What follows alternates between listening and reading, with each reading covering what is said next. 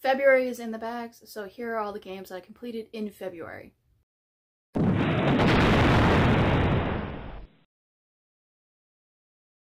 The very first game that I completed in February was Silent Hill: The Short Message. This game was released, and as soon as I saw it, I downloaded the free game and tried it out. This is kind of like PT meets the other Silent Hill game, Shattered Memories. It's got a little bit of combination of different things where you walk through and it looks like the same map every time. And you're basically a young woman named Anita, and you get a text message from your friend Maya, who is technically deceased. And you're like, why am I getting messages from Maya? And it's asking me to go to the apartment that I used to grow up in. So you walk around, you are getting chased by a monster, and you have to find things to make the next scene happen. So you have to look for stuff, different messages are hidden in the walls. You could be looking in a room. And that's why it looks like PT. You'll go into the same room and it'll change. You'll walk away, go back to another area, walk to that room, and it's a different room altogether. I like the game. Reminder, it's free, so I wasn't expecting like a 10-hour game. I completed the game in like 2-3 hours. The animation is off on certain parts. It has FMV for some of the characters and they look amazing, and then you look at Anita and it's like, why didn't they just cast a real person and have that person be the model? It didn't make any sense to me. That was one of the gripes that I had. Was everything's amazing, everything is beautiful, all the characters besides Anita are great. And then you get Anita and you're like, this kind of reminds me of Ascension, the other crappy Silent Hill thing. So you're like, hoo-hoo. So grateful it's free, it's a good game, try it out if you have a PS5, and hopefully you beat it in 2-3 hours. There's a lot of puzzles and different things like that, so enjoy. After that, I played Detective Pikachu Returns. This is the sequel to the 3DS game, and basically you are a young man who can hear Pikachu and all the other Pokemon, and you are trying to figure out when there's a scenario. It's kind of like Clue game, where you got to find out who did it. So you go and you interview people that were in the area, plus all the people that were near the Pokemon that had been attacked or hurt, or the people that were, sometimes it's like a thief stole something from them, and you have to find out why they were there and what is going on. I like the game, it's a fun game. I will say though, it wasn't as hard as I thought it was going to be. I thought there was like going to be different modes. Basically, even if you mess up, you never really end the game. Like there's quick time events. If you don't hit the quick time, it just like pushes the character back a couple feet, and then you have to keep going and going. Like, I wish there was a part where it was like, you lost, you have to start over again. But I get it, it's a kid game, so I didn't expect much, but I expected at least like a harder mode. Hopefully next time they'll do that for the next game and just put like a harder mode so that you can actually have consequences for anything you can't do. But I enjoyed it. The only weird thing is the voice for Pikachu kind of threw me off. I don't get it, I don't understand it, but I guess that's why they made it that way, because the first movies for Pikachu were a lighter voice, and this one just, I was like, what? The third game for the month was Crash Bandicoot 2 Cortex Strikes Back. I streamed the game. I love this. This is a classic. This is one of the first 3 games for Crash Bandicoot, and basically he's back. Cortex is being annoying, and you have to collect all the gems, all the crystals, all the fun stuff. It's the same thing like the first one, but it's a little easier. So if you are unable to finish Crash 1, you probably could finish Crash 2, because there's a lot more leeway as far as like the jumping mechanics and different things like that. The levels are not as hard. And also there's a lot more chase levels, so if you're really into that, like you're getting chased by a polar bear or different things and to that effect, it's nice to change it up from the other game where you were just like platforming the whole time. So definitely try this out. It's a classic PS1 game. Do you like fighting games? Do you like Dungeons and Dragons? Then don't get this game. I sounded like an infomercial for a second there, huh? Like, oh, it's a great game. It's not. So basically this is Advanced Dungeons and Dragons Iron and Blood Warriors of Ravenloft. I found out about this game a while back, and I was like, oh, there's a fighting game for Dungeons and Dragons? I'm so there. Let me pick it up. It was cheap. It was like around $20. So if you're trying to find a funny game, that could be humorous, I would recommend this, but if you're expecting a good fighting game, don't bother with this. So basically what it is it says that it's got a campaign mode, a story mode, but in reality there is no campaign mode. It's just basically you pick 4 characters there's a good side and a bad side. And if you pick whatever side you pick, you have to choose from them, and each character has either like a fighter, a rogue, a wizard, or whatever they are. You got to figure it out. So you go in and you are choosing from that. But the funny thing is you have to keep battling over and over and over and over again. And I'm not exaggerating. So each character has about 3 to 4 lives, and you have 4 characters. And so what you have to do is you have to beat each character 3 to 4 times. And you have 4 characters that have 3 to 4 times that could survive. And if they are destroyed 3 or 4 times, then they're out. And basically it's like Battleship. You have so many ships and you have to keep trying to hit them. And then eventually you run out of ships and then you move on to the next one. So this is kind of like in the style of Soul Calibur meets Battle Arena Tushinden. It's basically got like hit moves where you have power moves and it leaves you open to have them hit you. But if you knock them out, you can hit them against the barrier and then they fall down and you keep knocking them out. Basically, it's a button masher. At the end of the day, if you keep getting them to the barrier and you just knock them and you bounce them back, it's kind of like Tekken a little bit too. Or if you bounce them, then you can just keep hitting them. And I figured that out and kind of cheesed a couple times on the fights because I was getting bored. So, enjoy the game for what it is, but I will not pay anything more than 20 bucks for it. So if you find this in the wild and you see it for like 50 bucks, tell them it's a horrible fighting game. Don't drop the price. Don't charge 50 for this. After that, I played a game called Love Choice, and this is an indie game that is 3 games in one. So basically, each game is centered around love. You have a couple, and you see their story progress from whatever it is.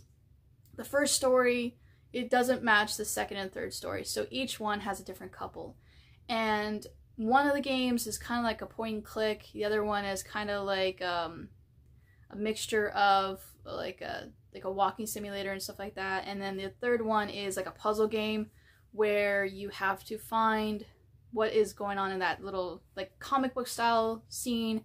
You have to click on it, match it to the other side. So I enjoy the game. I did platinum this one because it was funny to see the different endings. So for the next story to open up and unlock, you have to get all the endings from the first story, and vice versa for the second and third. To unlock the next one, you have to get all the story endings.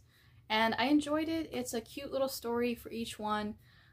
It is on sale right now, so if you want to pick it up, definitely try it out. But I do recommend that if you're not into narrative-driven games, don't try it because it's more point and click and puzzle game than it is to do with anything else. So I recommend it if you like these types of games. After that, I played a game that was also on sale, but I've heard lots of great things from all of the community who have already played it, and it's called Greets. This is a game where you're a young woman who suddenly loses her voice and has to find it. So you have to each world go through and pick up another color, collect each color, and the world gets more vibrant as you go along. I really enjoyed this. I had fun with the red level, which is kind of like, looks like Mars or a moon, where it's all desert. And then each color brings out the next thing, and then you get all the way to yellow.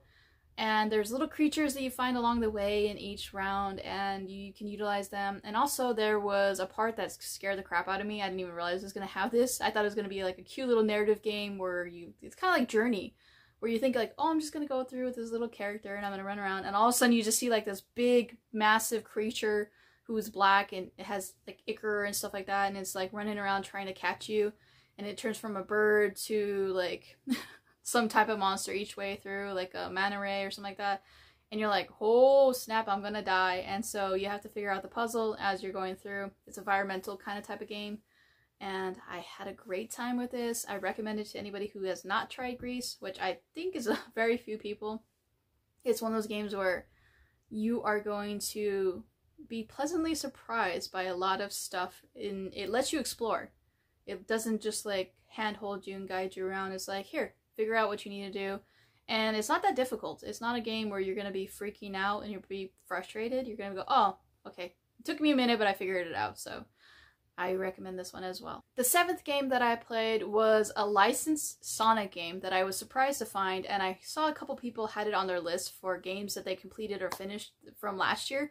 And it's The Murder of Sonic the Hedgehog. This is another game that's kind of like point and click light, where it's kind of like also Clue, and you are sent an invitation to be going to one of the characters' birthday parties, and you're going to be on a train, and you're going to go through, and it's kind of like a dinner and a show kind of type of thing, where you're going to be engulfed in somebody's going to be hurt or attacked or whatever is happening, and then you get ready and you're starting your day and you're like, I'm going to work here and I'm going to do this and have fun, and then all of a sudden, sadly, Sonic is on the ground and you're like, what the hell's going on?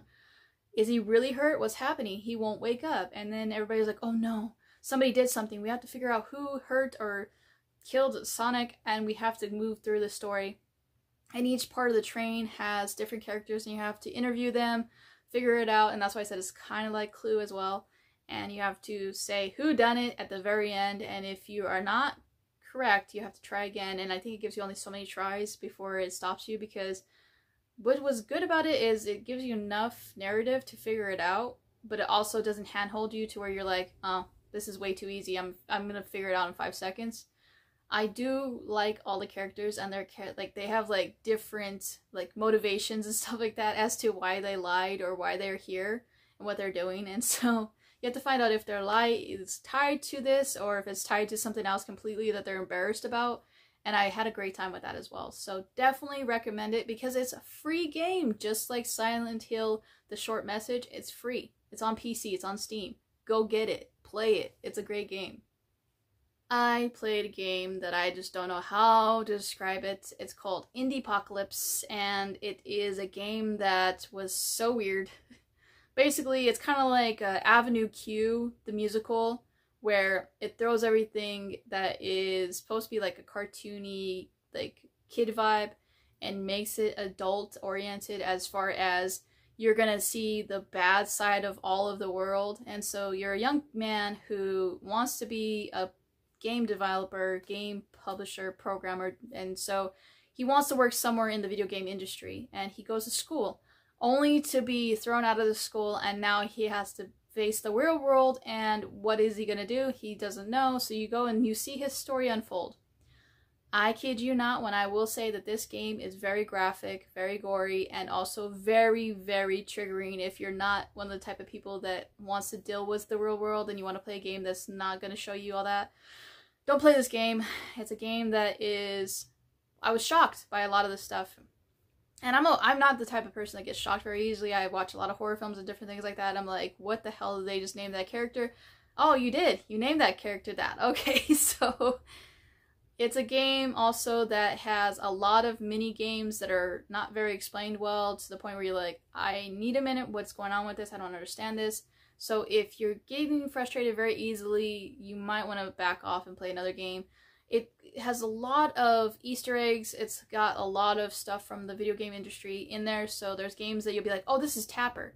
Oh, this is E.T. Oh, this is based off of this game, that game. And you're going to go in and you're going to be like, oh, crap, okay. So if you don't know these old games, you don't know how to play them, you're not into them, don't play this game for sure. But if you like classic games like Tapper and different things like that, you're going to enjoy this game and you're going to have a fun time with it. It took me maybe 3 hours to beat the game because I got frustrated and stopped at a certain point. So definitely try this one out. Then I played an N64 game which has 2 different titles depending on if you're in Japan or if you're in the States. And in Japan, it's called Puzzle Bobble 64. In the States, it's called Bust a Move 99. And this is kind of like a few other games that I have played, like Kirby Avalanche or different, like Puyo Puyo or Tetris Battlers, where you face a character, like a computer, and you have to basically like put 3 colors together and destroy it and knock it down. And then when you get some to fall, you make them go over to their side. So I had a great time with this. I like Bust a Move. I think like this kind of game. I had a fun time with it as far as it did give you a little bit of a challenge and it didn't destroy your spirit to where you're like, I can't beat this game. So definitely recommend it if you have an N64. I don't think it's that expensive. Try it out.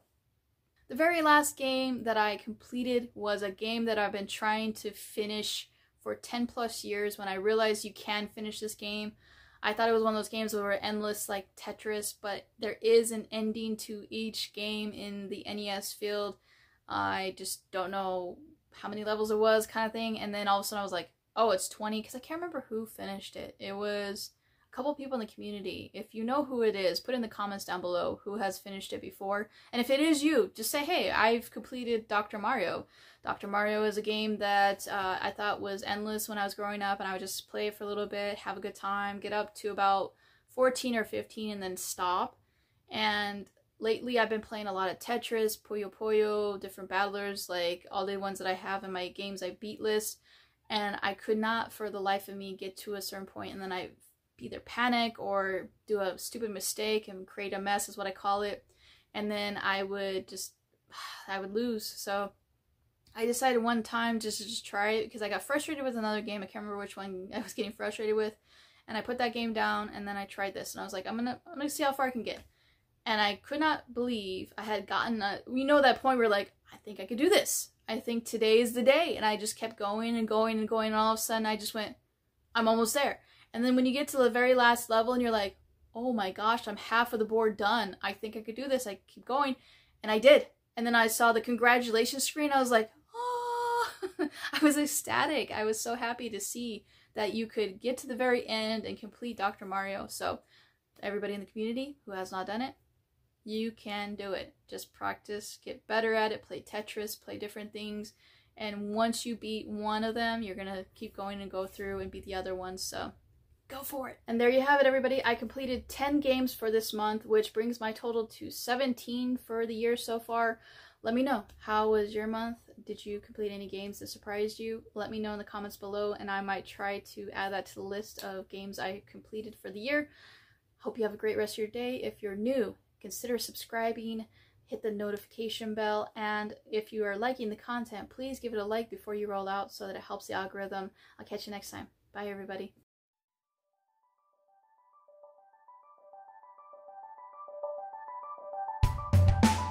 Linda the gamer gal, she's here, she's playing games. Linda the gamer gal, she's here, she's playing games today.